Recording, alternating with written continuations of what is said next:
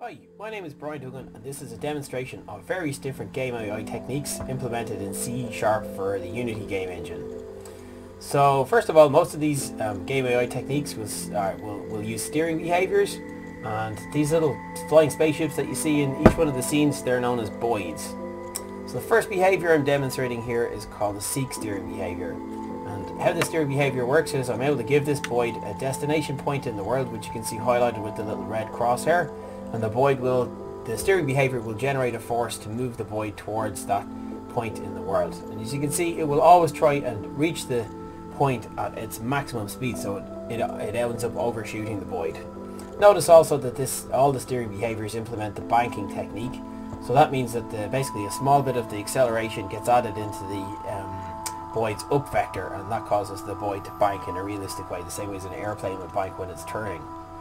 Also, you'll see that little grey crosshair in the scene, and that little grey crosshair is actually the offset target for a behaviour called offset pursue. And there's a kind of a ghost boid added to every scene, which is offset pursuing some boid in the scene.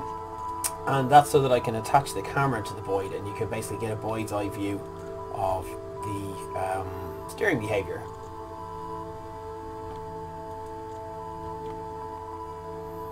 So, steering behavior number 2 is very similar to this one. This steering behavior is called the arrive steering behavior. So, arrive is similar to the seek up to this what's called the stopping distance. This will work the same way as seek, but within the stopping distance, which is some radius from the destination point, the boid's force is ramped down to 0. So the boid arrives at a full stop at its destination point. Again, I can do camera following to see what that steering behavior looks like from the boid's perspective. One other behavior which is turned on for both seek and arrive demos here is a behavior called, I'm just going to press function F7 to level out my camera. Yeah, is a behavior called plane avoidance. And with a plane avoidance steering behavior, you can tell the boid to go to some point in the world. It will project forward 5 points in front of itself. And if any one of those 5 points are on the wrong side of the world plane, then a force is generated which will push the entity away from the world plane. And those 5 points are referred to as, in the literature, as feelers. So one other thing you can do with any of these demos as well is you can turn on the drawing of all of the object's vectors. So you can turn on the forward vector drawing, the up vector drawing, and the right vector drawing. So I'll turn that off, so that's F5 in all these demos. Demo number 3 is called Pursue. Actually, I really need to turn on drawing of the debug lines for this one. So with Pursue, the larger of the two boids is implementing a random walk, so it's just going to seek to a point in the world. Once it reaches that point, it will find a new point to seek to. The smaller of the two boids is using dead reckoning to try and predict the future position of the larger boid.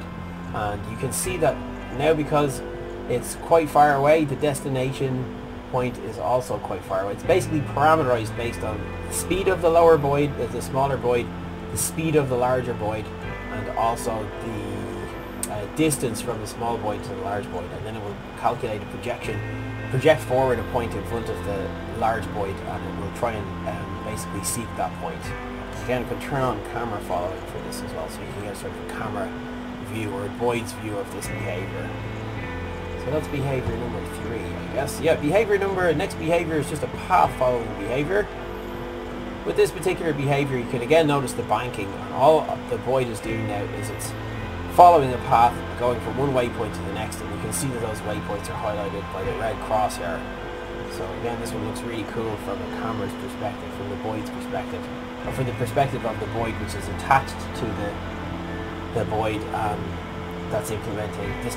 One is implementing the follow behavior, the other is implementing the offset pursue steering behavior. So the next demo I'm going to show, and I'll turn that one off, turn that off. The next demo I'm going to show, this is a really cool demo because this actually implements, just get the camera leveled up again, and I'll camera following. This particular demo, the leader at the front is implementing a seek steering behavior, so it's just going to seek to a point in the world. And all of these smaller boids are implementing an offset pursue, so they're going to try and pursue a point relative to the leader and offset relative to the leader.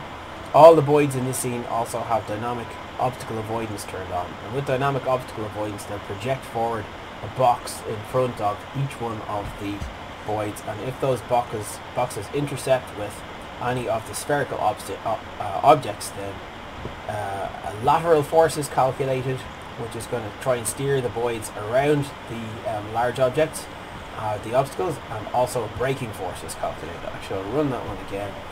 This time what I'll do is I'll turn on the debugging of the objects vectors, or I'll turn on the drawing of the objects vectors. So I think this looks kind of cool with the objects vectors drawn in. Again, you can do the camera perspective on that one. And again, one kind of cool thing here, I can turn that one off, but I can turn on the debug line drawing, and this time you can see those lines getting drawn, those little blue lines getting drawn every time the obstacle avoidance steering behavior kicks in. So F6 turns that one off. Next demo I have is a flocking demo. So I'll turn camera following off for the flocking demo so we can see what's going on. And let's drop over to the other side so we can see where the scene is lit a little bit nicer. So flocking demo is really cool. What happens in this particular demo is these voids are implementing separation, which tries to push them a little bit apart from their neighbours. Cohesion, which tries to keep them close to their neighbours. And alignment, which tries to keep them going in the same direction as their neighbours. And what I'm going to do for this one is I'll just slow down the demo a small bit. See, this actually just happens just by multiplying the time delta by, subtracting a number from the time delta. So basically, or adding or subtracting a number from the time delta. So that just causes the scene to either slow down or speed up. So you can slow the scene right down. With separation, cohesion, and alignment, these guys are also implementing the dynamic obstacle avoidance. They're also implementing evade of the bigger void, and then they're also implementing the steering behavior called wander, which just adds a little bit of randomness to their to their movement.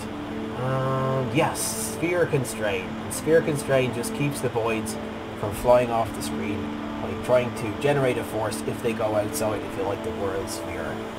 So this behavior, when you combine some of these behaviors together, you get this beautiful emergent behavior called flocking.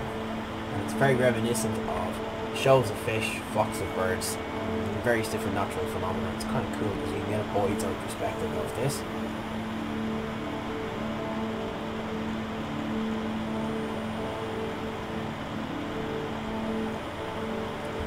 And this one looks really cool as well if you turn on the drawing of the base, the vectors for each of these guys. It has a real kind of organic quality as you watch them sort of flying around.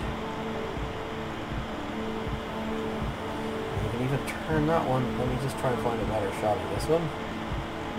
There we are. I think it has a real organic quality. It looks like some sort of giant spider or something.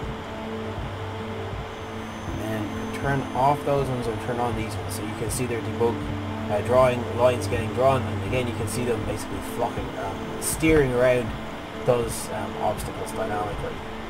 So this is an ON squared algorithm, and my implementation of it currently will support around 200 voids in Unity, and any more than 200 voids and the scene just slows down and the frame rate drops significantly. So if I press function F6 and turn that guy off, and let's have a look at the next demo. So the next demo is a state machine demo. And in this demo, I'm going to press function F7 here to level out my camera. There are two voids, one of whom is implementing a path following behavior, the other void is implementing a seek behavior. And if when the distance gets too small between them, the void that was doing the path following behavior switches to an attacking state, and you can press function F4 to bring up the hood and you can see what state it's in. So you can see it's currently in the idle state. I'll press function F6 and turn on my debug lines. I'll try and give it a point so to get it to cause it to switch state again. I need to bring it over here. Again, you can see the path following behavior. There we go. It switched to the attacking state again. It's going to fire at that guy, and there's a slight differential in the maximum speed that can be applied to both of these guys. Function F1 gives me the camera view. So if I send that guy off, what will eventually happen is the distance will become greater than the void's, greater than the range for the attacking behavior, and the behavior will switch back to the idle state. So this is an example of basically finite state machine AI done using the finite state machine design pattern. So the last demo I have, F7, this is a pathfinding demo. So this particular demo makes use of an algorithm called the A-star algorithm. I'll press F6 to turn that debug line drawing off. So A-star, how this one works is we start with some point in the world and you give the algorithm the destination point in the world, and the algorithm will calculate the lowest cost path from the start to the destination in the scene. And then I'll just have a path following behavior enabled for that little void. You can change this around a little bit. Just bring F4 so you can see the HUD. What you can do is you can press the O key. The O key actually gets the A-star implementation that I have to generate nodes on the Y axis and not just on the X and the Z axis. So that means it's kind of a 3D path as opposed to just a 2D on a 2D plane. So the path can basically have points which go up above the obstacles as well as points that just go to the sides of the obstacles. And again, you can press F1 to get a camera's eye view or a bird's eye view of the scene. The last thing that I'm going to demo is what's called the path smoothing algorithm. So the path smoothing algorithm basically removes unnecessary waypoints from the path. So you can see the path smoothing algorithm implemented there. So I'll let this guy go back and then I'll turn on camera following for this. You can also see the time that the A-star algorithm takes to execute and some estimation as to how complex the A-star is there, but just the maximum size of the open list getting printed out there. And we can follow this void basically as it moves from waypoint to waypoint on its calculated path in this 3D scene.